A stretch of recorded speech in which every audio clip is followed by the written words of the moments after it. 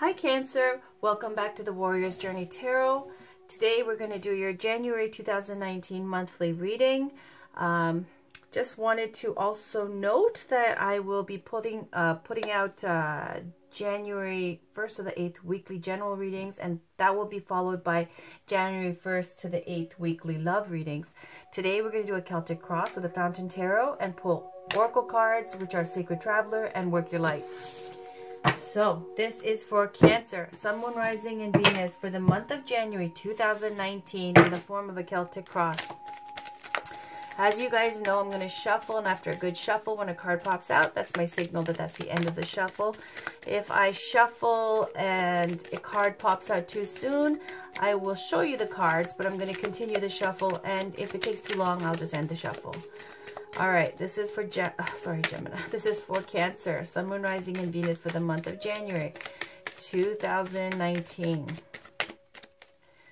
Can we please get a Celtic cross for Cancer, Sun, Moon, Rising, and Venus for the month of January 2019? I'm going to give it a good shuffle.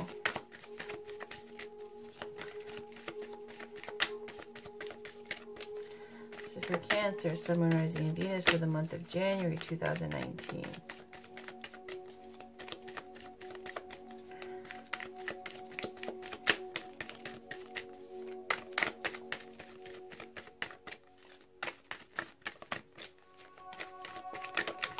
Oh, that was it. Okay, no, there's two cards there. So I'm going to take one, Seven of Swords. A little bit of sneakiness, unstable efforts, or deceit going on here. Queen of Wands is someone who is maybe an Aries, Leo, Sagittarius, fire sign, and also someone who is extremely attractive, magnetic, charming, outgoing, and yeah, beautiful and psychic, intuitive, and empowered. Okay. An older woman. On the bottom we got Empress, fertility, and creativity. Okay, let's keep shuffling though, because I just want one card. And this is for Cancer, Sun, Moon, Rising, and Venus for the month of January 2019.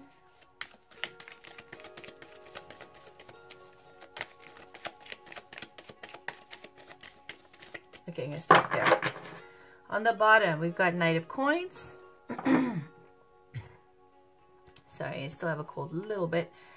That could speak to Taurus, Virgo, Capricorn energy, a new job opportunity, possibly moving a location, moving locations for jobs.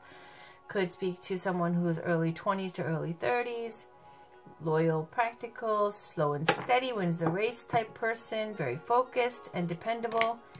In the situation, we have Six of Swords. The challenge is Nine of Cups. We keep getting Nine of Cups for everybody. Okay, and Star. Okay, Knight of Cups is your conscious there. And the foundation, we've got Death. On the recent past, we've got Three of Coins. Recent future, we have the Queen of Swords.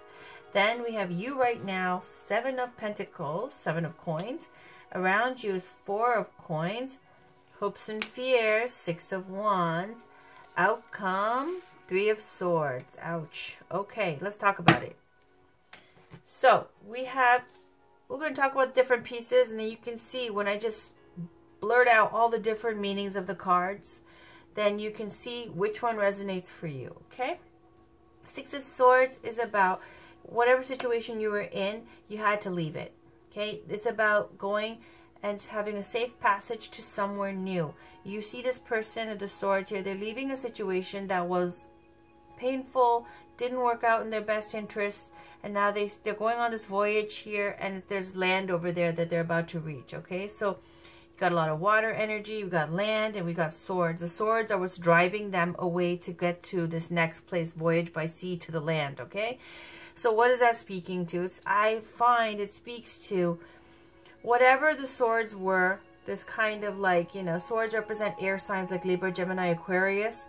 It can also speak to a situation where, you know, swords would rule the intellect, thoughts, the processing of information.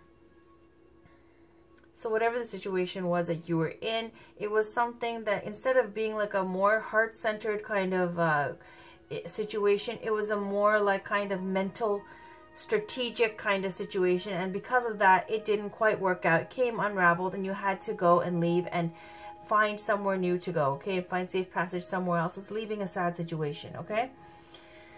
So then you get this challenge is 9 of Cups. Okay, what's 9 of Cups? It's about your deepest wish, and it's about, you know, trying to manifest something that you've always hoped for. The challenge here is when you're leaving this sad situation, your challenge is to find that hopefulness, that kind of inspiration, that kind of that joy of life, kind of feeling of hopefulness, okay, optimism. Your challenge is to manifest this 9 of Cups energy. And the funny thing is, so many people were getting, I said already, 9 of Cups on the star card because it's New Year's. And New Year's, everybody's like, this is my New Year's resolution. I'm going to quit this, and I'm going to do this, and I'm going to do that. Well, for you guys, for whoever this resonates for, it's leaving a sad situation in the situation is leaving a sad situation. And your challenge is to be hopeful for the future, for the month. Okay, that's your challenge, to tap into the 9 of Cups energy, which is about being, 9 of Cups is getting your wish come true. That's your challenge. You're not able to manifest your deepest desire, whatever that is, okay?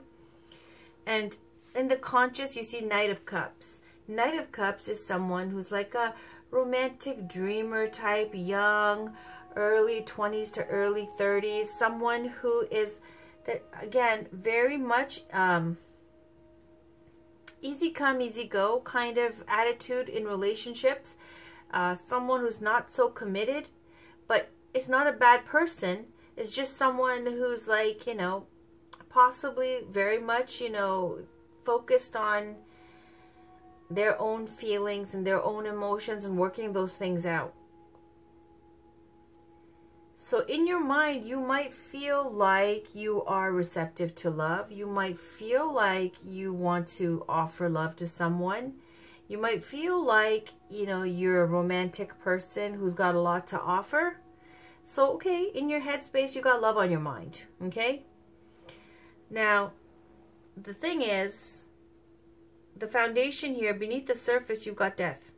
The death card could represent Scorpio, or it could represent the end of something. Probably more likely the end of something, because basically it speaks to, you know, in your subconscious, you know in your gut that whatever the situation was that you were leaving, that it's dead and buried and done. Now, how are we going to know that? Let's just take a look at the cards, okay? I'm going to take a quick peek and skip ahead a bit, but I won't skip the meanings of the cards. Outcome is 3 of Swords, heartbreak, disappointment, loss.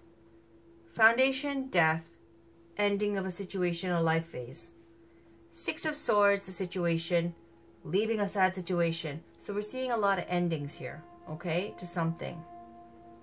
Recent past was 3 of Coins. 3 of Pentacles is about collaboration, working together with others harmoniously. It's about skill and recognition for your skills at work. Whatever your work is, whatever your craft is, whatever your career is, you've got notoriety, you've got attention for being very good at whatever it is that you do. It can also speak to a third-party situation, okay, with maybe one more extra person involved in whatever situation you were in, okay? Let's see, though, where this goes. So possibly because of that you left the situation. Well, let's keep going. Then you go into the Queen of Swords energy in the future. Who's the Queen of Swords? Queen of Swords is someone who is, again, represents air signs like Libra, Gemini, Aquarius. This is the sword of truth, victory, and clarity. She's someone who speaks her truth. She's an older woman. She's also known as like a divorcee type energy. Someone who uses logic and reason. She's not someone who uses her heart and her feelings, okay? Someone who's a little bit, you know, been through it all. And so now you have to come correct with all your, you know, paperwork intact, everything in order. And then, you know, she'll give you the time of day. Queen of Swords also speaks to, like, you know, cutting off things that don't serve you with that sword of truth, victory, and clarity. So when you left this sad situation, in the recent future, you might be cutting off someone, okay? And you might be single now. Because this is also a single person's card. There's a lot of, like, single energy here, or leaving a situation, or the end of a situation. Then you have you right now, 7 of coins. 7 of coins is someone who's waiting for their harvest. It's waiting on something. It's 7 of coins is like, you see these coins that they're growing, and they use this kind of like a farmer kind of theme here. It's because you took so much time and loving care and effort to plant those seeds and nurture those plants and then make it grow. And now finally, after they've grown, they've blossomed, now they're bearing fruit. But then the fruit is not quite ripe yet, so you're waiting now to pluck those fruit. Whatever it is, these 7 of coins is about hard-earned pentacles that you put a lot of energy into, and now you're waiting to reap the benefits from. There is a thing, though, that, you know, you might get less than you were expecting, but I don't think you're going to be too disappointed because, you know, anybody who gardens or plants things knows, like, whatever grows, you're just excited. You already know, like, you know, some of it's not going to manifest, whatever, but whatever it does is such a beautiful blessing when it does. So I find that, you know, you right now, you're just waiting for that harvest, right? Surrounding you, you got 4 of cups. This is someone around you, or it could be the energy you're surrounded by. Now, I think it's the energy of someone around you. Why? Because the situation is leaving a sad situation. And I see you in the recent future as Queen of Swords. And that's generally someone who's about to cut someone off, right? So, you're waiting for something. Around you is someone who's waiting for you. I see someone, look at how this person's looking over here. The relation of the cards to each other is important. Look at this 4 of cups and this person who's looking over here at this person who's 7 of coins. You're 7 of coins right now. You're fixated on your coins. You gives no cares about this person at this point. This person is focused on the past, those 3 of cups, and doesn't see the opportunity that's there for them. That 1 cup there that's still there, that's full, that has divine love, divine opportunity.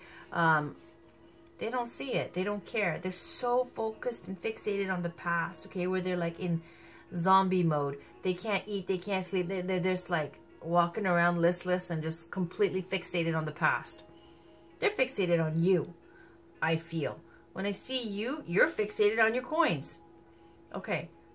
Your hopes and fears is 6 of Wands. You're hoping for victory. You're hoping. 6 of Wands is coming home after a battle to victory with people cheering, and, you know, it's just also comes with a caution. I always say 6 of Wands comes with a caution that the people in the crowd, not everybody's happy for you. Some are haters. And on top of that, don't be overly egoic about it. Don't be overly confident. Don't be an asshole. That's basically what it's saying. When you're winning, win with grace, right? It's saying 6 of Wands also is like, be mindful not to be cocky and arrogant, right? Because it for whatever reason, it gives that warning, because, you know, there are people who are not too happy for you also in the background. So you don't want to like fan those flames. Then in the outcome, though, the final outcome is 3 of Swords, heartbreak, disappointment, loss, okay? When I see this Knight of Cups looking over here, right, you still have this cup on your head, in your mind, on your mind, right, about what this, so you might be feeling in January, you broke up with someone, wasn't working out for you, it was a third-party situation possibly, you cut them off. Now you're focused on work, focused on manifesting what you've been working so hard for in your career. This person is still stuck on you, feeling all in their feelings about it. You're hoping for a victory. You want to, you know, show them, you know, you want to do well and be the victor in the situation after it's been all said and done and broke. Because, you know, it happens. When people break up, someone is always the one who gets broken up with, and someone who does the breaking up. And, you know, some people will act like, it doesn't matter who did what. We just separated. No, people care about those things, right? And in the end, though, it's a heartbreak, disappointment, and loss. You do care. In the end, you do care. right? Even though you cut them off and stuff, you left, it was sad, you're still hung up on it as well. So this person's hung up on you. You're working towards other things. You're hoping to win and show them. But in the end, you regret it as well. You're still thinking about them. But let's pull some oracle cards. This is for Cancer, Sun, Moon, Rising, and Venus for the month of January 2019, please. This is for Cancer, Sun, Moon, Rising, and Venus for the month of January 2019, please. You can get one card for Cancer, Sun, Moon, Rising, and Venus for the month of January 2019.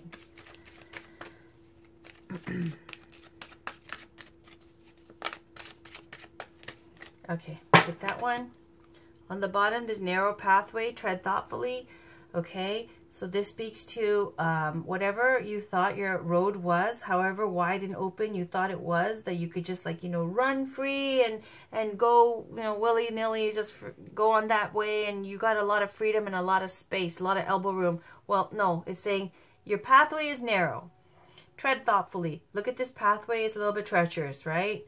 It's saying there is definitely a way across, definitely. But this card really speaks to me, because I've seen it for other people as well, about if you've gotten many chances in some opportunity in this situation, it's saying the chances are now slimmer, right? So don't squander these chances, these opportunities, because the pathway is getting narrow now. Still doable, not easy. Okay, Journey by Moonlight, Believe in Magic. Beautiful. Let's read that.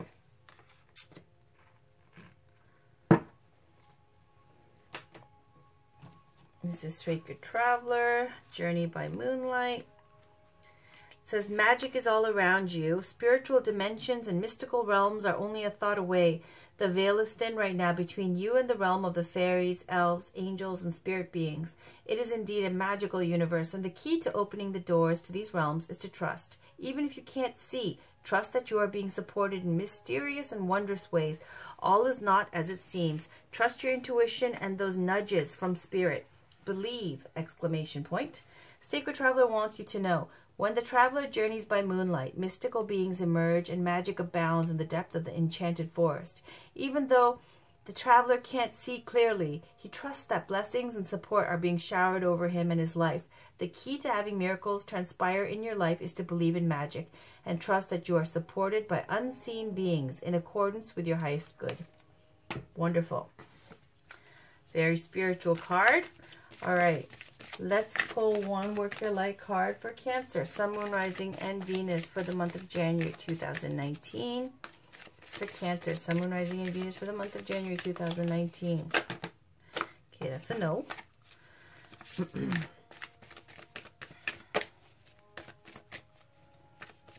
Please get a card for Cancer, Sun, Moon, Rising, and Venus for the month of January 19. This will be the last Oracle card. Okay, take that. On the bottom, we have Warrior Woman. If you weren't afraid, what would you do? And that just speaks to whatever it is that you're doing, whatever you're trying to create. Let's see, the Queen of Swords is like a warrior woman there as well. Okay, so it's just speaking to, you know, whatever it is you're doing, say, don't let limitations, you know, stop you from being or manifesting what you really would like to do. You know, like your dreams. Whatever your dreams are, your deepest wish, what would you do if you weren't afraid? Okay? And then on the top, you got Council of Light. Wonderful. Council of Light speaks to ascended masters, divine beings from all over the world, from other dimensions, all here to lend support and help in help light workers on Earth to spread, you know, positivity and light to the rest of the people. Now it's saying the Council of Light, they want to help you with whatever you're doing, and it's saying that, you know, the only limitation is your capacity and your receptivity. So they want to help, they want to guide you, they want to be there to support you, but you have to open up and be willing to ask for that help. And it's saying no matter how big or how small, it doesn't matter what you want to ask for in help. They can do it, and they would be happy to. So it's saying to remember this, okay? And that I will put over here. Cancer, that's your reading for January 2019. Stay tuned for other readings. I'll have weekly readings, as I said, and general and love. Okay, so have a wonderful week. Talk to you guys soon and take care. Bye, Cancer.